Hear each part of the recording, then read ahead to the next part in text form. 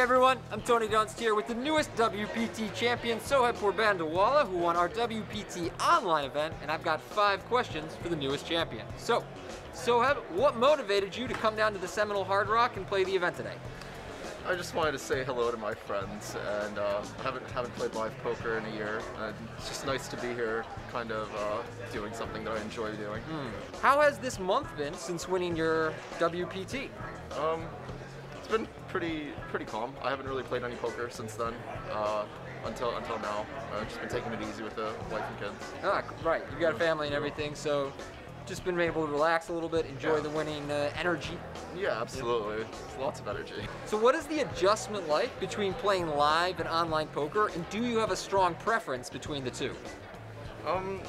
I prefer online just because it's always been sort of a comfort zone.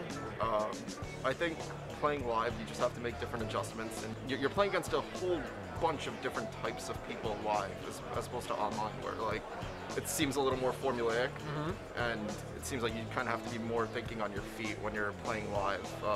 You just never know like what button someone's going to click in your face. How would it feel to become the first player to win a live and online WPT? That would be a pretty cool feat.